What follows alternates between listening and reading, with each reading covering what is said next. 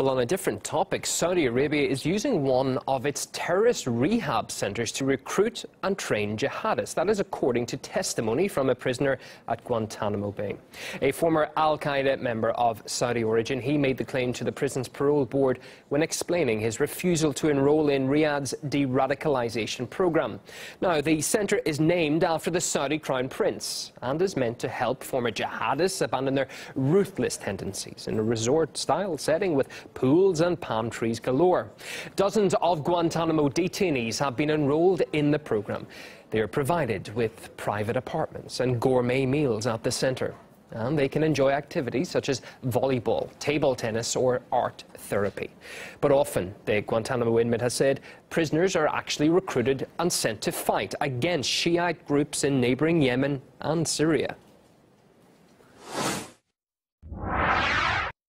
There is externally a strong de-radicalization program. But make no mistake, underneath there is a hidden radicalization program. It's well hidden, way stronger in magnitude, broader in financing, and in all that. When they release you, they want to make sure that they've got you to fight their jihad in their regions and in the US. They need a jihadist, but they want you to be a compliant terrorist.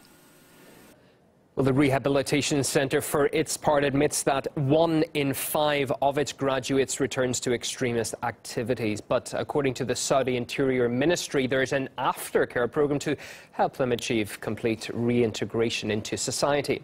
Well, we spoke to Michael Springman. He's the former head of the American Visa Bureau in Saudi Arabia. He believes that the program is just a ploy to keep Washington calm.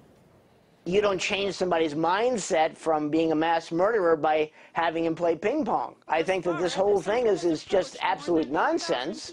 And the Saudis are doing this to give the impression that they are doing something, which is always good for the American mind. And the fact that they're engaged in terrorism around the world, whether it's in Syria or in Libya, or in what used to be Yugoslavia, it's the same thing. Who's going to check? Who's going to come from the United States to go over there? Who in the United States is fluent in Arabic? Who can talk to the right people in there? For the ordinary Foreign Service officer, of which there were damn few, you never got to deal with anybody in any position in the Saudi government. A leading dictionary has named its word of the year, and unsurprisingly, it's not happiness or optimism. Find out what it is right after this.